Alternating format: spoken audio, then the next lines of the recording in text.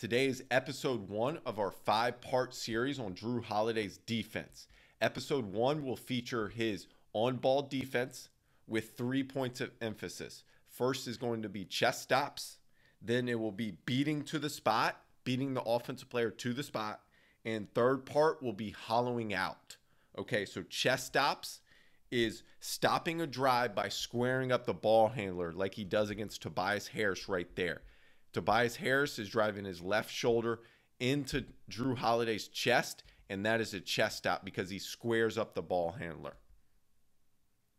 So now when we want to discuss chest stops and any live ball defense, let's talk about Jrue Holiday's stance.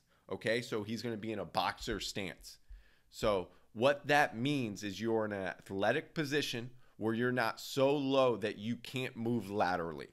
In a boxer stance, you want to be wide enough where you can move to beat the offensive player to the next spot and cut off their driving angle. So you can see his feet are a little past his shoulders, but they're not so wide that he can't move laterally. And he's not so low that he can't explode and drop off and beat the offensive player to the next spot. He's on the balls of his feet, as you can see right here. His shoulders are over his knees, which is being in an aggressive stance. And with your shoulders over your knees, it's allowing you to be on balance with your chest up. You're not delivering the contact to the offensive player like Jrue Holiday does right here, but you're allowing the offensive player to hit you in your chest, which is the offensive player creating the contact, and you're stopping their drive by being in the correct stance to get a chest stop. Watch right here. Watch how he slides his feet laterally and getting his chest all the way over to stop the driving angle. In this example on the ball screen switch right here, now watch how Jrue Holiday gets 2 chest stops.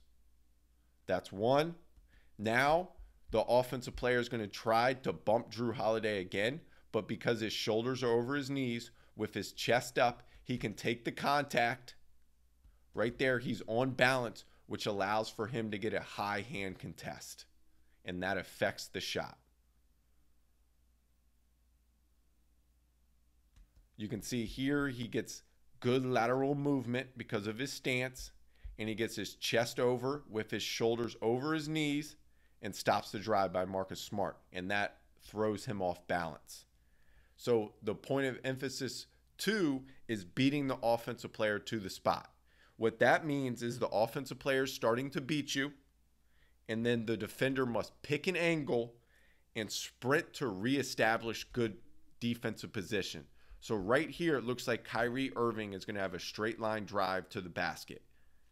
But what Jrue Holiday does is he's going to cross step with his right foot right here and sprint to beat Kyrie Irving to this spot to take away his driving angle to the rim. It's going to force you to get out of your stance at times, but it's necessary to cross step and then beat that offensive player to the next spot. You can see, watch his right foot again.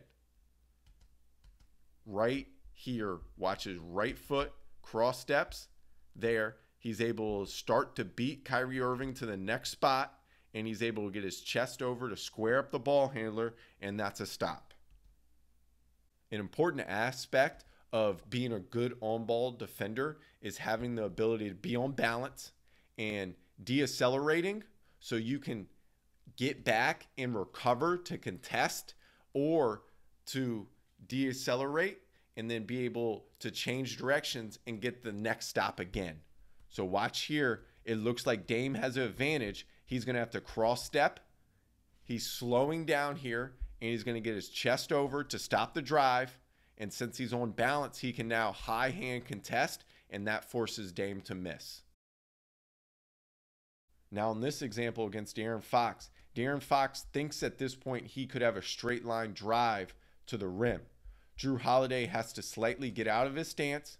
He's going to have to cross step with his right foot, hands wide and high, and he's going to beat De'Aaron Fox to this spot right here. And since he's on balance now, because he decelerated, he slowed down, he can now give a high hand contest. The last point of emphasis in today's breakdown is hollowing out. It's a concept that I stole from Jrue Holiday, and he learned it by studying Michael Jordan's on-ball defense. So hollowing out is when the offensive player starts to gain an advantage, like it looks like Goran Dragic has an advantage right here on Jrue Holiday. You're going to shuffle or drop off, and this is going to force the offensive player to lose their balance. And you're doing that by sucking in your core, which is forcing you to drop off, and then your hands are going to be high and wide, so you get no foul calls.